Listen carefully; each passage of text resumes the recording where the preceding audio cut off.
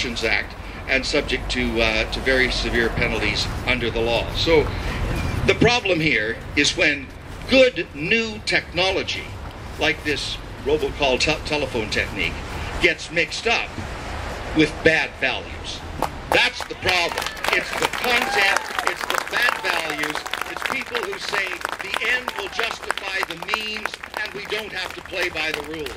Your being here today and the hundreds of others who are gathered across Canada are saying, yes, the rules do matter, and no, we are not going to take our Canadian democracy for granted. Thank you for being here.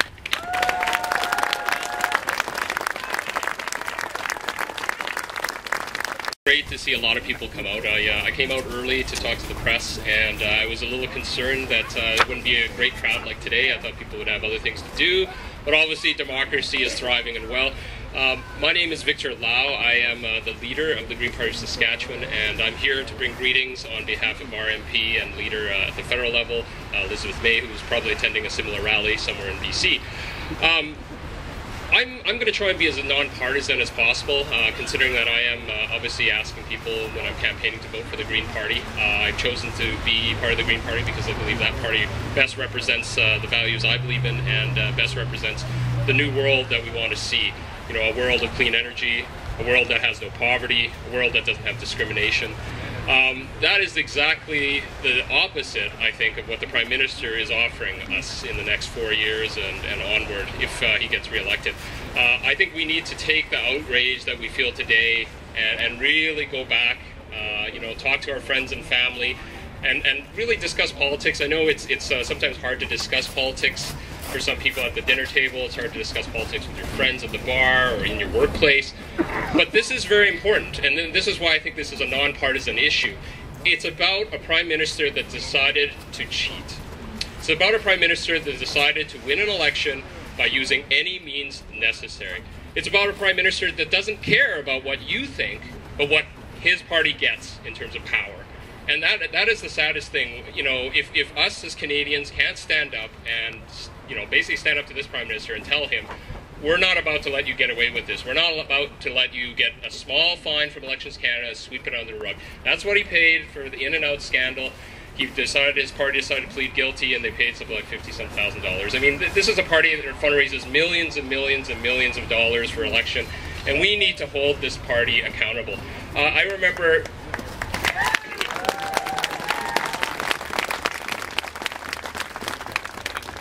Stephen Harper as our opposition leader demanding that Prime Minister Paul Martin at the time during the sponsorship scandal, you know, be held accountable, that his party stand up and be held accountable. And to his credit, our Prime Minister Paul Martin at the time called a public inquiry, which then led to the consequences, as all you know. Well, I think it's time we, you know, suggested phone their offices, demand, you know, wherever these people are, the Conservative Party, wherever they are, whether it's in the university, at their riding level, at public events, we should harass them and say, you know what, when you were opposition leader, you demanded accountability from the Prime Minister. I think it's time you stood up in the House of Commons and demanded accountability from yourself and your Conservative Party. Yeah. People know that you're misleading them. Yeah. I'm really concerned that this is only, you know, the beginning of a deeper scandal. If I was to speak from the Green Party perspective, we see how they're basically ignoring climate change. They're ignoring things like XL Pipeline. They want to do trade at any cost possible. It seems with China now, you know, human rights, what's human rights? It doesn't matter anymore. It's, you know, I'm in power now. It's all about getting what they want, and that's not how democracy should be. I mean, from the Green Party's perspective, a democracy is about involving people more than every 4 years. It's about involving people at the grassroots level to empower themselves, to empower their friends and families, and to build the communities that we want into the future. If we allow this Prime Minister to get away with this and basically sweep it under the rug, then basically, you know, I think it's a shameful day. I think Canada will begin more and more to look like the United States. We've heard from the previous speakers how bad that can get. I'm concerned as an individual Canadian. I basically volunteer with the group, and I encourage you guys to go to this website, leadnow.ca. It's a nonpartisan group. We're trying to reach out across the Canadians of all political stripes to work together. If we had a proportional system like they have in Europe, this government would be on the verge of collapse. if this government was in power with a coalition partner, I think that coalition partner would be feeling very nervous and thinking about pulling their support, and it would lead to new elections. But because he has a mandate, a false mandate, as we all know, and has a majority for the next 4 years, he's going to try and sweep this under the rug. I encourage everyone to believe in themselves today, because you guys are the ones that came out, you know, really feel empowered. You're not alone. You have support from the Liberal Party, from the New Democrats, from the Green Party. Work with whoever you want, but make it a nonpartisan issue and demand accountability from the Conservative Party, especially for your Conservative friends. This is a perfect example of why we can take this and just put it up to them and say, hey, I thought your Prime Minister, your leader was accountable. Where's the accountability now? Thank you very much.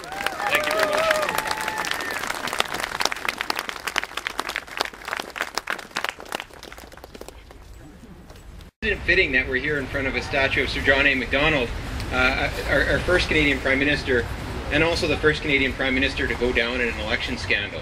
So, Stephen Harper, watch out for 2015.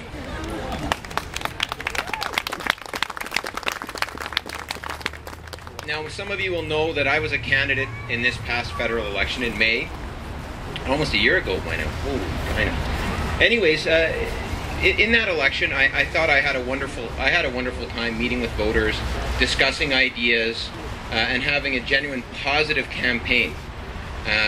I was a little disappointed to find out on election day that certain voters within the Palliser riding were receiving automated voice messages from in Moose Jaw and in Regina, ranging from topics such as that I supported child predators having access to girls' washrooms, that I was going to raise the price of gasoline 10 to 15 cents a litre, although I wish I had that magic gasoline price power. I wish that was a lucky guess on their behalf. Well, the point being that what these tactics do is to discredit the whole process of democracy. The notion that we can have elections for the purpose of determining the direction of our country. That is what a democracy is. The etymology of the word means the rule of the people. And when we allow this type of malarkey to happen, we're turning into a government where apparatchiks and elites determine the direction of our country. And that's fundamentally undemocratic. And what we've seen from this government is not just a willingness to play fast and loose with our election laws, and they have played fast and loose with our election laws, but they've discredited the whole purpose of citizenship and the value of citizenship. And what this government does is a lot of insidious language. They refer to human beings not as citizens but as taxpayers. They set a level of discourse whether you are with us or against us. And we all know this as citizens, as fellow citizens, whether you are a supporter of one political party or another, we're supposed to all be in this thing together. Not just...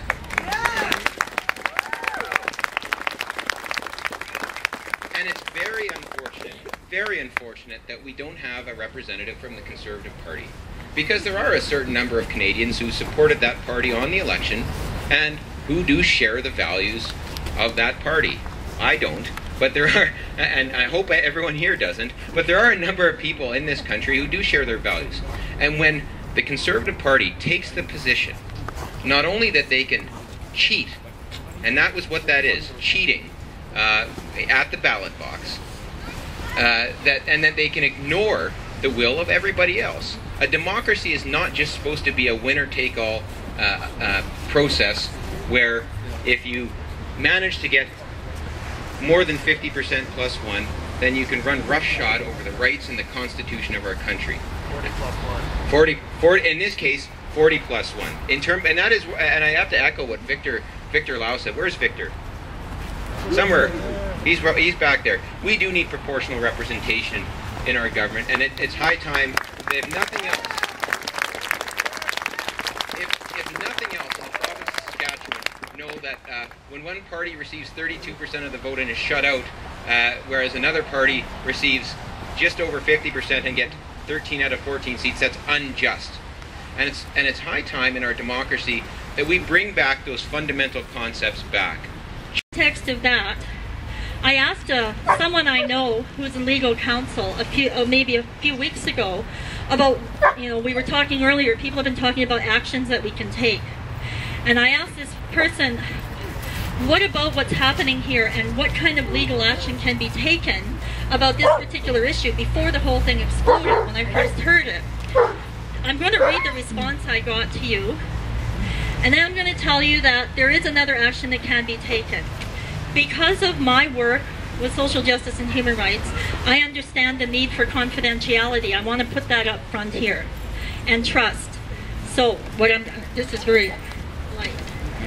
And I don't have my reading glasses on. First of all, when we talk about robocalls, one of the things I think is very important, picking up your telephone and hearing a machine on the other end has been a big part of this issue.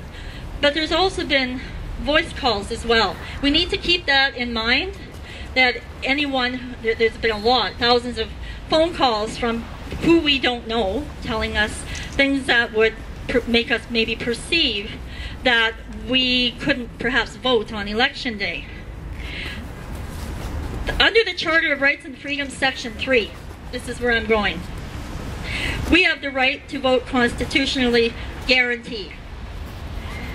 Under Section 15 of the Charter, we have the right to, quote, the equal benefit and protection of the law. That law includes Section 3 of the Charter and the Canadian Elections Act. Pursuant to several cases, a judge must apply the principles of the Charter when acting as a judge on, this is very light and I don't have my glasses, on any matter, whether criminal or civil, under the Canadian Elections Act. So, having said that, any of you here, any of you who knows anyone who has received either a robocall or calls that were inappropriate before the election that may have caused you or people you know to have a perception that there was no opportunity for them to vote. The person I spoke to has a group of lawyers. I'm not sure how many, but there are lawyers available who are willing to start a class action lawsuit against the government and take this to the courts. And because they cannot be perceived as going out finding clients, right? I mean, this wouldn't be appropriate. What I've decided to do was to take part in this action and offer my contact information. So if anyone wants me to pass on that information to someone I know who will be able to do this, come and see me. And when I go back to the confidentiality issue, because of my work, I understand that, and there will be a promise on my part, even if you don't know me, that confidentiality should never be broken. So, if by any chance you feel that this is viable for you, if you have a knowledge of anyone or yourself who felt that you couldn't vote, or you were being coerced into not voting, this is something that you can do. Thank you.